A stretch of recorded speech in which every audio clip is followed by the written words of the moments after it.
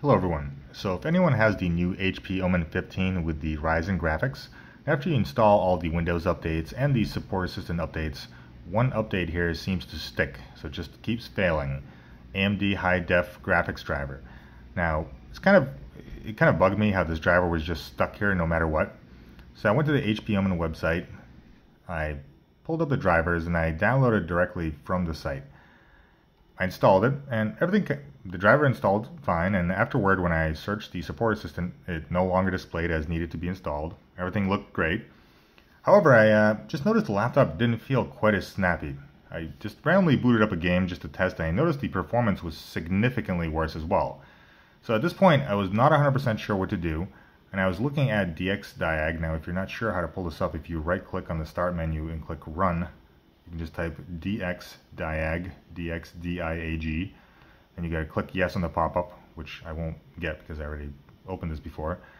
And I just noticed the BIOS said F13, and here it said F13 revision A, and I don't know why. I just figured there's no other driver here in the list that I could really see that would change performance of gaming or anything. I knew I had the latest Nvidia driver, so what I did is I went and I installed the BIOS again, and even though it said the only thing that was missing is the revision A, so it was F13 here before, as you can see listed. It went ahead and installed, and generally if a BIOS is already the same version, it'll tell you it's the same version, so you're all set. It didn't say anything and just went ahead and installed.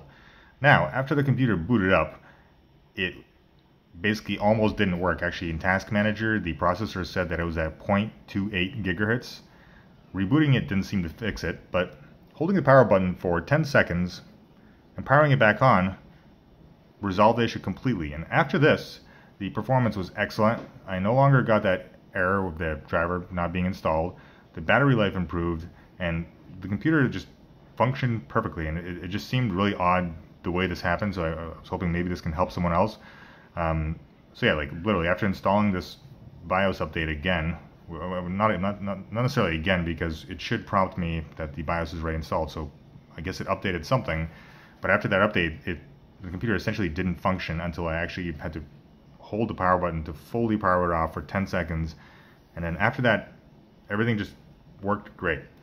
And before this, gaming performance and all that was good. And even when I was getting that failed driver, everything was fine. But I noticed the battery life was significantly worse. And after doing this update, I've noticed the battery life is now kind of where it should be, in the 4 or 5 hour range. So I'm pleased to see that, because earlier it was showing like 2.5 hours, and I think that's a little low, especially I have the 1660 Ti graphics, so it should get better battery life than the RTX series. So yeah, if this helps, let me know, but this is how I got the driver installed, and this is what I experienced afterward and how I fixed it.